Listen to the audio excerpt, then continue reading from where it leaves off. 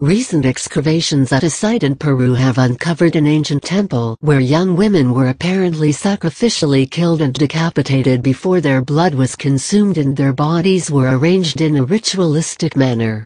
What's more, this gruesome ceremony was performed by what may be a previously undiscovered civilization predating the Incas. Archaeologist Edgar Bracamonte led the excavation, which began last December at a temple in Lambique, 750 kilometers (465 miles) north of Lima.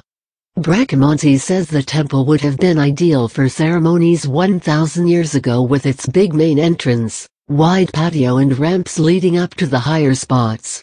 There were pieces of ceremonial ceramic vessels, traces of spondulas, a sacred conch, and remains of burnt sacrificial foods and other offerings.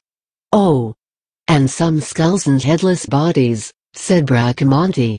We have found 6 young women sacrifices in this small space which is part of the temple.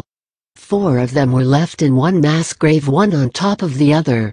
Another was in the corner of the main ramp, and the 6th woman was found here in a strange position for the time, and this shows the sacredness of the temple.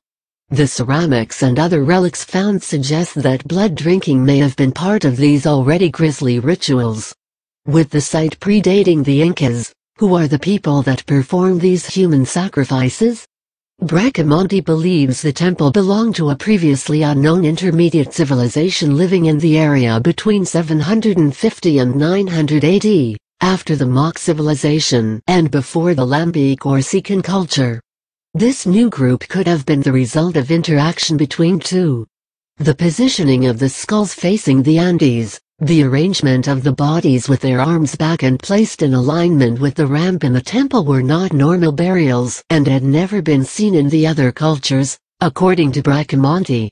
It's a transition stage, but we believe there may be a culture identify missing, and now we need to look for evidence of temples, tools and ideology. While the Incas were known for sacrificing children, usually after the death of a leader, Bracamonte says these were healthy, well-fed young women, and the team found no indication why the sacrifices occurred. Perhaps more will be morbidly uncovered when the excavations resume in March after the rainy season ends.